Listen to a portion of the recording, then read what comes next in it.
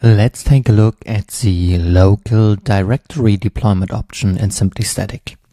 Go to Simply Static Settings, Deploy, and within the deployment settings, switch to Local Directory. There are two settings here. One is the path where we should export the static files to. Make sure that this path does exist and is writable. If not, we will show an error in the diagnostics tool to let you know that the directory needs to be created or the file permissions need to be changed.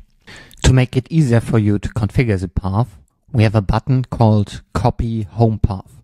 It will give you the root path to your directory where WordPress is installed. You can also enable the option Clear Local Directory. This way, we will automatically delete all the files before exporting new ones to the desired directory. Once configured, click Save Settings.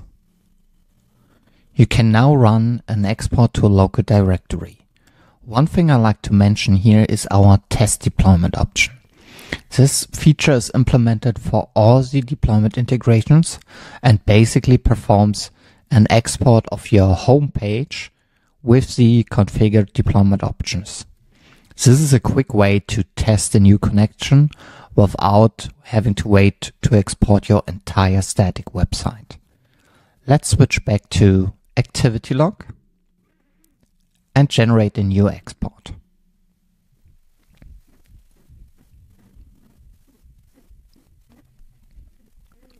The export is finished now and all your files got transferred to the configured subdirectory.